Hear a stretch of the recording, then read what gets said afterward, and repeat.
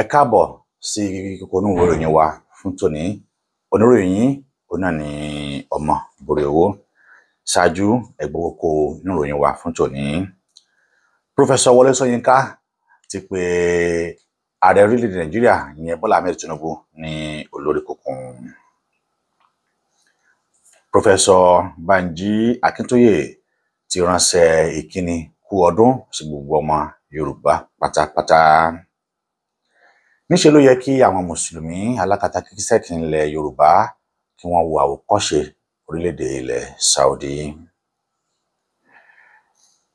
Igbákejì alága fún Yorùbá Self-Determination Movement àmọ́ sí YSDM, Ọ̀túnba Ọládìmọ́lá ti ránṣẹ́ ìkíni sí gbogbo ọmọ Yorùbá pátápátá, ó sì gbà wọ́n ní ọ̀rọ̀ ìyànjú. Èṣù kò kí ṣe àṣetọ́run, ó náà ní ayẹyẹ Èṣù Day tí àwọn ọmọ ilẹ̀ Yorùbá tí wọ́n ṣe láti fi hàn wípé Èṣù ilẹ̀ Yorùbá kì í ṣe àṣetọ́run tí àwọn aláwọ̀ fún tí wọ́n mú wá fún wa. Yíyọ 50 owó kúrò lórí owó ìrìnnà tí ìjọba ṣe fún àwọn ènìyàn tí wọ́n yóò rìnrìn àjò láti ìletò kan sí ìletò kan láti lọ bá àwọn ènìyàn wọn ṣe ayẹyẹ ọdún, òun náà ni ó ti ṣe àkóbá ìjàmbá fún ọ̀pọ̀lọpọ̀ àwọn arìnrìn àjò. Gomina ìpínlẹ̀ Ondo Rotimi Akeredolu ni ó ti jẹ́ Ọlọ́run nípè. Professor Ọlánìpẹ̀kun ṣàlàyé gẹ́gẹ́ bí ìwé òfin orílẹ̀-èdè Nàìjíríà ṣe jẹ́ ìwé àwòrúju tí ó sì ń ṣe àkóbá fún ìdàgbàsókè orílẹ̀-èdè Nàìjíríà. Ẹgbọ́n ìròyìn ọ̀hún ní ẹ̀kúnrẹ́rẹ́. Oníròyìn òun náà ni Omoboriowo.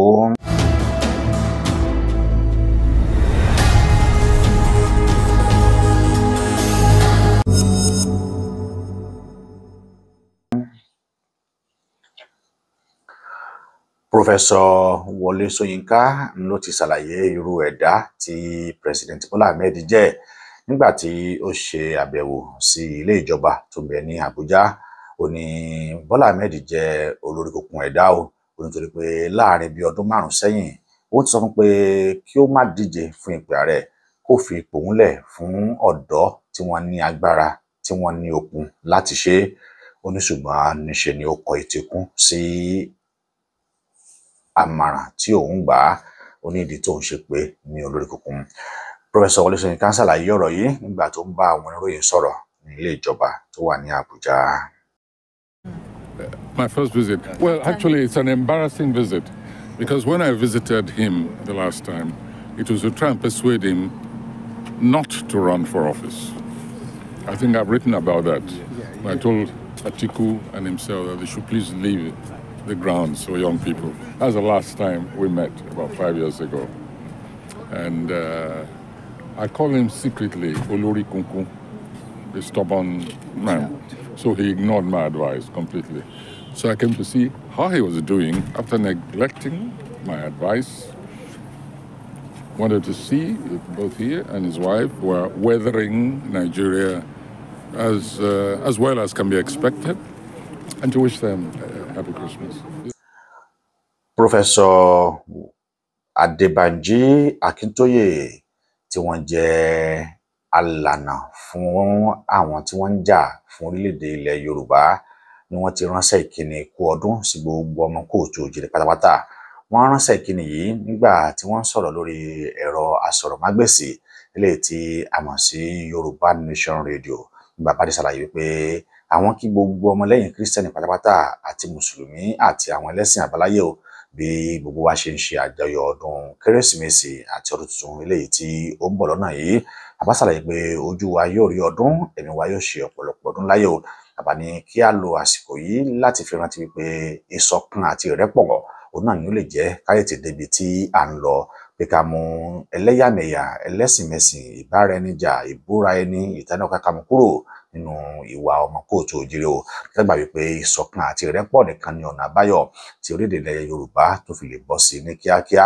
Wọ́n sì rọ gbogbo àwọn lẹ́gbẹ́lẹ́gbẹ́ níjọ tí wọ́n ń bẹ nínú ìjọ kọ̀ọ̀kan wípé kí wọ́n rántí wípé kíkóra wa tí a kóra wa jọ sínú àwọn ìjọ yìí òun náà ni kí a lè gbọ́ra wáyé o, ká sì lè ní ìmọ̀ ìṣọ̀kan, ká lè ní ọkàn kan láti lè fi rìnrìn àjò ìjàngbara eléyìí tí a rìn lọ́wọ́ yìí. Bẹ́ẹ̀ igbákejì alága fún Yorùbá Self-Determination Movement tá a mọ̀ sí YSDM ìyẹn Ọ̀túnba Ọládémọ́lá náà kò ṣàlàyé ránṣẹ́ ìkíni tí gbogbo ọmọ Yorùbá. Ó ṣàlàyé nínú àtẹ̀jáde eléyìí tí àbáyé tẹ̀ wípé kí gbogbo ìrẹ́pọ̀ kó jọba, ó sì kí gbogbo Yorùbá pé a kú ọ̀pọ̀ ìsọdún àti ọdún kérésì eléyìí tó kọjá lọ pé gbogbo apáwátá o òun náà ni a ṣe ọ̀pọ̀lọpọ̀ ọdún láyé o. Ó sì gbé lónìí pé àsìkò tí òun jẹ igbákejì alága yìí, òun fẹ́ jẹ́ kí àsìkò òun kó jẹ́ àsìkò tí ìran Yorùbá kò ní gbàgbé, tó jẹ́ pé àsìkò òun náà ní rírì ilẹ̀ Yorùbá yóò wá sí ìmúṣẹ. Ó wá pe ìfẹ́ àti ìrẹ́pọ̀ láàrin gbogbo ọmọ pátápátá o, nítorí pé òun nìkan ni ọ̀nà àbáyọ tá a fi lè tẹ̀síwájú. Níṣe ló yẹ kí àwọn mùsùlùmí alákatakí ẹ̀sìn ilẹ̀ Yorùbá, níṣe ló yẹ kí wọ́n wo àwòkọ́ṣe ilẹ̀ Saudi Arabia láti fi wo ohun tí a mọ̀ sí ìwà àti ìṣe láàrin ẹlẹ́sìn tó kù. Kò ṣẹlẹ̀ yóò ṣàjẹyọ látàrí ayẹyẹ ọdún eléyìí tí ilẹ̀ Saudi tí wọ́n gbé kalẹ̀ fún gbogbo àwọn ẹlẹ́sìn pátápátá, kódà títí kan ara àwọn ọmọ wọn tí wọ́n jẹ́ ẹlẹ́sìn mùsùlùmí ni wọ́n gbé ayọ̀ fún o. Níṣe ni Saudi ṣe ayẹyẹ ńlá yìí tí wọ́n sì gbé ọ̀pọ̀lọpọ̀ àwọn eléré ìgbàlódé tí wọ́n gbé wọn wá o, tí ibi ayẹyẹ ọ̀hún tó sì dùn tó lárinrin.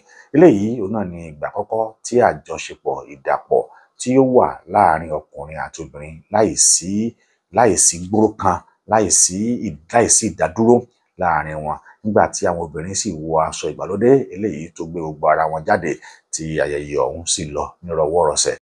Now to Saudi Arabia. And let me say this up front, you should brace yourself for what's coming next for this story. The de facto leader of the Islamic world, the guardian of the two holiest sites in Islam, Saudi Arabia did the unexpected this weekend. It threw a giant rave party, a 4-day electronic music festival complete with psychedelic lights and international DJs. The images that you see? They're from Saudi Arabia. This giant rave party was held in the deserts of Riyadh with the blessings and money of the Saudi royal family, that's the House of Saud. They fully endorsed and sponsored this carnival.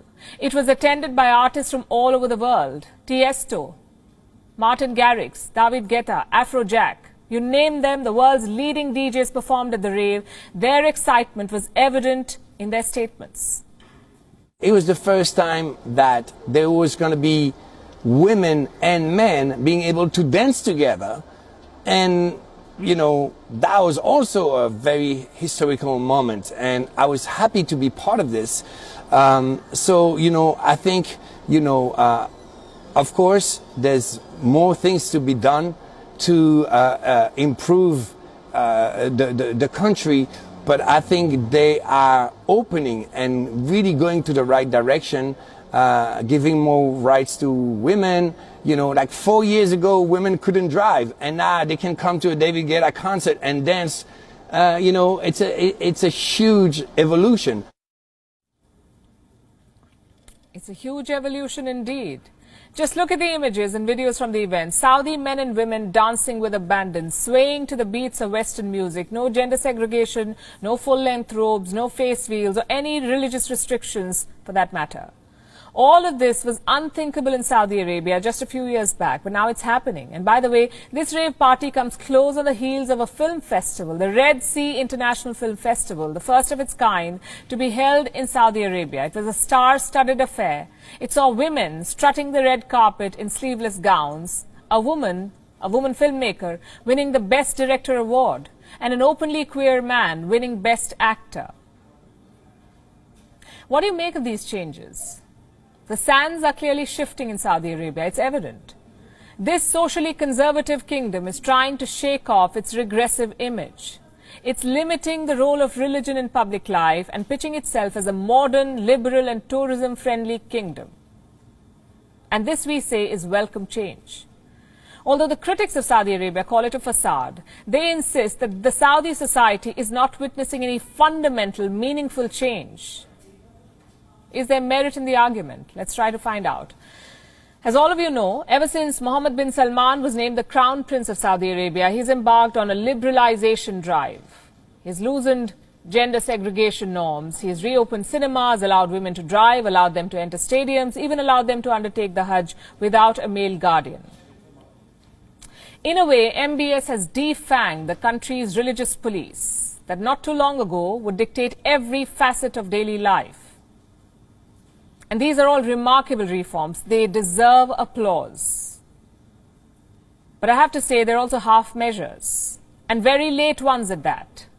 Some very problematic issues still persist in the Saudi society. Saudi Arabia continues to arrest dissidents. It continues to extend prison terms of activists. It continues to detain the rich over allegations of corruption. There's a constant tinkering of power structures, arbitrary reshuffling of personnel and lawmakers whom the Crown Prince sees as potential challengers. Political reform remains a taboo. Yes, women can now drive, and it's welcome change, but the activists who demanded this very same change earlier continue to languish in Saudi prisons. Yes, the country has promised to remove the death penalty, but it remains a world leader in capital punishment. Yes, it has tried to improve societal freedom, but it's yet to punish those who made dissidents disappear. So for every reform that Riyadh introduces, there's a crackdown that it fails to justify or undo. You see, transformation of a society cannot happen by piecemeal reform. An image makeover cannot happen by selectively eliminating some ills. If the Saudi leadership is serious about shedding its repressive regret, tí ọ̀pọ̀lọpọ̀ àwọn ènìyàn lákàkiri àgbáyé tí wọ́n sì péjọ síbi ayẹyẹ ọ̀hún, léyìí ló jẹ́ kó máa yọ pé gbogbo àwọn alákatakítí ẹ̀sìn tó ń bẹ nílẹ̀ Yorùbá gbọ́dọ̀ wo àwòkọ́ṣe ilẹ̀ Saudi wípé kò sí ẹnikẹ́ni tí ń bá Ọlọ́run jà, Ọlọ́run nìkan ní gbèjà rẹ̀. Àwọn ọmọ ilẹ̀ kóòtù òjìrè káàkiri ìpínlẹ̀ tó ń bẹ nílẹ̀ kóòtù òjìrè ilẹ̀ Yorùbá, ó náà ni wọ́n ti ṣe ayẹyẹ ọdún Èṣùdè. Wọ́n sì ń fi eléyìí pàrọwà sí gbogbo àwọn tí wọ́n sọ wípé èṣù ni pé kí wọ́n má sọ bẹ́ẹ̀ mọ́. Èṣù ò kì í ṣe bí ire, ó náà ni èṣù máa ń ṣe. Wọ́n ṣàlàyé wípé èṣù ti ilẹ̀ Yorùbá tí í ṣe àwọn baba ńlá wa, tí í ṣe ìkan lára àwọn ìránṣẹ́ Olódùmarè, ó yàtọ̀ sí àṣetọ́nù ilé tí àwọn òyìnbó tí wọ́n mú wá fún wa. Kódà wọ́n ṣàlàyé pé ká ti bí pẹlẹbẹ kí èso ògùn, àwọn òyìnbó tí wọ́n kó wa lẹ́rú, tí wọ́n kó wa ní gbogbo nǹkan àlùmọ́nì wa, àwọn ni wọ́n sọ wípé áńgẹ́lì Ọlọ́run ni àwọn, ṣùgbọ́n àwa tí wọ́n kó lẹ́rú ni wọ́n wá ń pè ní èṣù. Wọ́n ní ṣékelé yìí kò yẹ kó ti yí ọmọ Yorùbá wípé wọ́n á fẹ́ kí á lè jà ká lè béèrè kùtùpà bàbá wa lọ́wọ́ wọn ni. Wọ́n ní látàrí ìdí èyí o, gbogbo ọmọ Yorùbá pátá ni wọ́n gbọ́dọ̀ gbà wípé èṣù kì í ṣe ẹni bí, ni wọ́n gbọ́dọ̀ rí èṣù gẹ́gẹ́ bí ẹni rẹ̀, gẹ́gẹ́ bí áńgẹ́lì eléyìí tó jẹ́ pé ó ní àánú lójú tí sì máa ń ṣe àánú. Èṣù kì í ṣe bí, wọ́n ní èṣù iṣẹ́ tí a bá bẹ èṣù, wọ́n lòun náà ni èṣù jẹ́. Wọ́n ṣàlàyé síwájú pé ìdí tí a ṣe ń pè ní ẹlẹ́kún sunkún láàárọ̀ èyí tó jẹ́ ni pé tó bá rí ẹni tó ń banújẹ́, kí ń ṣe nínú èṣù náà máa ń bàjẹ́ lọ́pọ̀lọpọ̀, tí ó sì wí pé ọmọ ẹ̀dá dámọ̀ ló ń banújẹ́ báyìí, ọ̀nà wo lòun sì lè gbà láti lè rọ ẹni lẹ́kún. Wọ́n ní òun náà á bẹ̀rẹ̀ sí ní sun ẹkún. Ṣé ẹ mọ̀ wípé tí èèyàn bá sun ẹkún dé ibì kan, kí ni yóò ṣẹlẹ̀ nígbà tí omi ò bá jáde mọ́? Ẹ̀jẹ̀ ní kù tí ó mọ̀ jáde. Wọ́n ní bẹ́ẹ̀ ni ẹ̀jẹ̀ ó sì mọ̀ jáde lójú láàárọ̀ yìí o. Kódà ẹni tó ní ẹkún gan, ẹ̀rù ó bá kíá, òun náà yóò sì dákẹ́. Wọ́n ní arẹmọlẹ́kún, òun náà ni èṣù. Abánitánsòro, òun náà ni èṣù. Èṣù kì í ṣe ẹni bí. Yíyọ tí ìjọba orílẹ̀-èdè Nàìjíríà tí wọ́n yọ 50 owó kúrò lórí owó ìrìnnà fún àwọn arìnrìnàjò tí wọ́n yóò rìnrìnàjò láti ìlú kan lọ sí ìlú kan, láti ìletò kan lọ sí ìletò kan, láti lè ṣe ayẹyẹ ọ̀pọ̀sìn ọdún pẹ̀lú ẹbí àti ará wọn, ló ti mú wàhálà, ìdààmú àti ìmọ̀kèkè dání. Níṣe ni ìjọba kéde wípé àwọn yọ 50 owó kúrò lórí owó ọkọ̀ táwọn èèyàn yóò wọ̀ ní gbogbo ibùdókọ̀ ọkọ̀ ìjọba pátápátá. Ṣùgbọ́n tó jẹ́ pé eléyìí tí wọ́n ṣe yìí níṣe ló tún dá kún ìṣòro àwọn ènìyàn. Gbogbo àwọn tí yóò wọkọ̀ ojú orin táwọn sí tírẹ̀ẹ̀nì ni wọ́n takú tí wọn ò ríbi lọ. Ẹlòmíín kódà níṣe ló sùnbẹ̀. Eléyìí náà ló fa wàhálà tí ó bẹ́lẹ̀ ní ilé ìdókọ̀ kan, níbi tí awakọ̀ tó ti fa aṣọ ya mọ́ èrò lọ́rùn látara wípé ibi tí wọ́n ń lọ jẹ́ 20,000, tí awakọ̀ sọ pé òun ò níye tó ń san wọn níwọ̀n ìgbà tíjọba ti yọ 50 owó kúrò lórí owó 10,000, ó náà níye tí òun yóò san. Eléyìí ló sì fa wàhálà àti gbòòrò kan. Ọ̀pọ̀lọpọ̀ àwọn arìnrìnàjò ni wọ́n sùn sí ibùdókọ̀ tí wọn ò ríbi lọ. Ṣùgbọ́n eléyìí kọ́ ló yẹ kí ìjọba kó ṣe o. torí pé ebi ń pa àwọn èèyàn mú ìjọba ò bá yọ owó oúnjẹ kúrò, níṣe ni ìjọba ò bá jẹ́ kí oúnjẹ kó ṣubú ara ìpọ̀, níṣe ni ìjọba ò wá rántí wípé bag of rice kan ó ti di 65,000. Níbo ni káwọn èèyàn ó ti rówó sọdún, níbo ni kí wọ́n ti rówó ra oúnjẹ. Ọ̀pọ̀lọpọ̀ ènìyàn ni wọn ò lè jẹ mẹ́ta níbi tí orílẹ̀-èdè Nàìjíríà, níbi tí èèyàn tó mú dé. Oga, take it easy now. Customer be. Oga, go down from my car. Go down from my car. Oga, na customer be. Now take it easy now. Come from my car. You know, what you go on? What you go on? They tell me say, why you refund your customer like that? I dey go cross river, you understand me? I enter this motor. He asked me so much money. I thought he said 20,000. You understand me? I give him 10,000 because Tinubu say 50% off on all transport. You understand me? Okay, now Tinubu dey buy fuel for me. I give him 10,000. Tinubu dey buy fuel for me. He dey take my share. Tinubu dey buy fuel for me. Okay, if you don't go, get out, come on for you. Come on for you. Give me my money back now. Give me which money? This is a customer now. Why they refund like that? Okay, let me talk that one. Talk which should be customer. Now Tinubu dey buy fuel for me. Tinubu sit down for office, open leg like spread leg like bad news. See this guy, you dey use me play. You dey use me play. You dey use me play. Give my share. You dey use me play. Tinubu say 50% off. Oga, Tinubu say 50% off. Leave am now. You dey use me. Ikú dóró, ikú ṣèkà, ikú ti mú gómìnà ìpínlẹ̀ Ondo, ìyẹn Rotimi Akeredolu, ikú ti pè sí ọ̀dọ̀.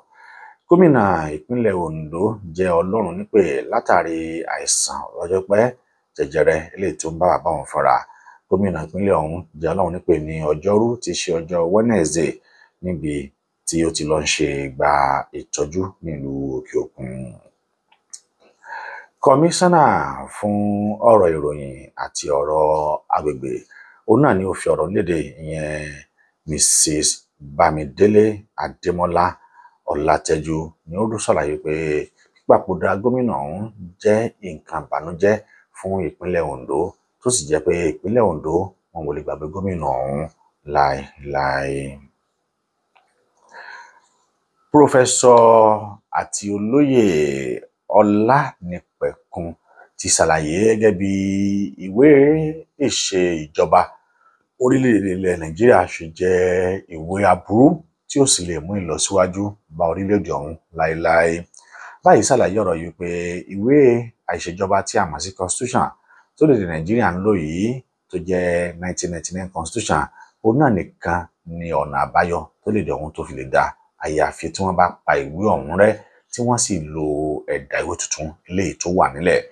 Báwọn ṣàlàyé pé ìwé awúrúju òun náà ni ìwé ọ̀hún, nítorí wípé níbo ni àwa tí wọ́n kọ síbẹ̀ pé wí, níbo la ti jọ jókòó, níbo la ti sọ̀rọ̀, ìgbà wo, wákàtí wo, àkókò wo, ìṣẹ́jú wo, níbo ni a ti sọ ọ̀rọ̀ ọ̀hún.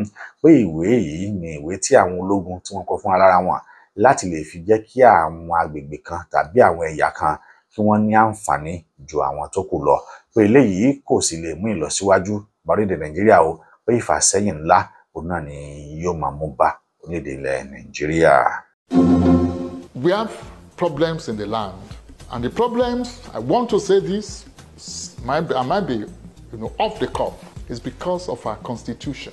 Also, Nigeria is not operating any constitution known to honesty, entrenched in group faith, brought about by unanimity of the people, acceptable to federalism, and again, that is also, we also have that problem in the judiciary because of the Nigerian situation. We have a unitary system. That's what we run. Hydra-headed. Don't let us pretend.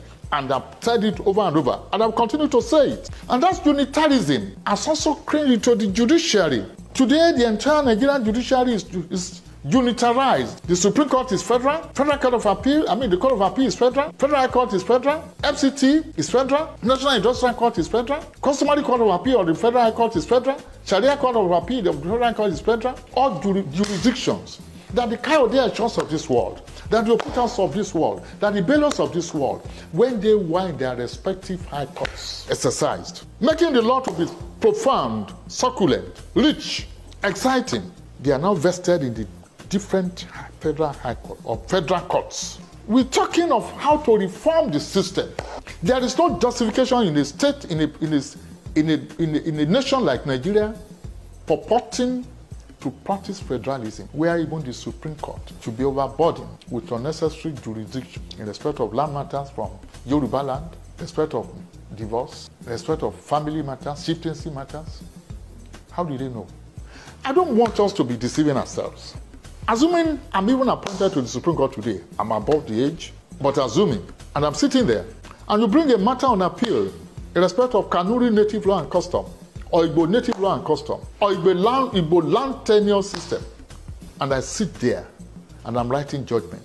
I'm a Yoruba man. What do I know about that? Those kind of cases to stop at the state, either Court of Appeal or Supreme Court.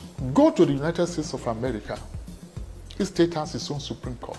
We are running into trouble. We are inching there, and time is not in our favor. And I'm not tickled by what the National Assembly is doing. They are not being fair to themselves. They are not being fair to us. They claim to be amending the Constitution. What are they amending? And I want to repeat it. Do you amend something that is not amendable? When you want to amend the Constitution, by the way, Lati, where do you start? You start from the preamble. We the people? Oh yes, they have to amend it. Why are they running away from it? If they cannot amend the preamble, if the preamble is not amendable, then it means the Constitution is not amendable. Come on, they have to start from it. Do you start reading your letter from the back page? Do you? No, they have to start from the preamble. That means the preamble is fake. We the people, who are the we? When did we meet? And why can't we do it? I'm studying the constitutions of the world. And I say this also with every sense of humility. There's no constitution that is near as fake, near as deceitful, near as make-believe in nature and in content as the constitution, as what we call the Constitution of the Federal Republic of Nigeria 1999 as amended. Funke! Ayemi, Temi, Bami. Apostle, we hear of this. What are they amending? I challenge them. And I challenge the National Assembly. And they must answer this question. When you are amending, you first of all start from the preamble. Because if the people didn't meet and they put it there by the respected or by the Abdul Salam military government, they say, we the people. You must first amend it. If they're going to amend it, what should it say? I wouldn't know. If they can't amend it, if they cannot amend, then let us have a constitution for ourselves. Ìròyìn wa a ò ní rí kókónú rẹ̀ ìròyìn wa títí tí ò ní a ò ní rí jù báyìí lọ. Oníròyìn yín òun náà ni Omoboriowo. Ẹ̀yin wa tó bá jẹ́ pé wà kọ́ rèé tí ẹ ń bá wa wo kókónú ìròyìn wa yìí, ẹ bá wa subscribe sí orí YouTube channel wa. Bẹ́ẹ̀ sì ni kẹ́ bá wa tẹ notification bell kẹ́ lè jẹ́ ẹni àkọ́kọ́ tí ó máa rí àwọn ètò wa bí a bá ṣe ń ṣe. Ẹ má sì gbàgbé láti bá wa pín ètò yìí, láti bá wa fi ọ̀rọ̀ yànjú ránṣẹ́ torí pé onìkan ló lè mú wa tẹ̀síwájú títí di ọjọ́ míì tí a ó ti máa pàdé. Ọdún ayọ̀ òun náà ni gbogbo wa ó ṣe lágbára Ọlọ́run. A ò ní ṣe ọdún ìbànújẹ́. Mo fẹ́ rọ̀ yín wípé tí ẹ bá ń wakọ̀ kí ẹ má mutí, tí ẹ bá mutí kí ẹ má wakọ̀. Bẹ́ẹ̀ sì ni kí ẹ má sáré gbogbo ẹ̀yin tẹ́ ń bẹ nípa pátá tẹ́ rìnrìn àjò ẹ ṣọ́ra ṣe nítorí pé ní agbára Ọlọ́run ọdún a ò ní bá ọdún lọ. Gbogbo ẹ̀yin tí ẹ ó ṣe ọdún pátápátá àtàwọn àtàjọ ṣe ẹ jẹ́ ká rántí wípé tá a bá tún sọdún tán ọdún náà ló tún kù. Ẹ jẹ́ ká fi ẹ̀ṣọ́ ṣe. Ẹ má jẹ́ ká fi pa wá tí agbára wa ò ká. Ohun tó bá ká mọ́ wa lọ́wọ́ òun náà ni kẹ́ jẹ́ ká lò láti fi dùn ẹbí àtàrà nínú. Mo sì máa rò pé ní agbára Ọlọ́run yóò yí ìgbà rere padà fún ẹnìkọ̀ọ̀kan wa. Àmọ́ fẹ́ ká rántí wípé ká lo àkókò yìí láti fi bí Ọlọ́run pé kó lédè ilẹ̀ Yorùbá kó dá dúró torí pé òun nìkan ni ọ̀nà àbáyọ tó lè san tán ìṣẹ́ òṣì ìyà àti pẹ̀kẹ́ eléyìí tó ń bá wa nílẹ̀ Kóòtù Òjíire.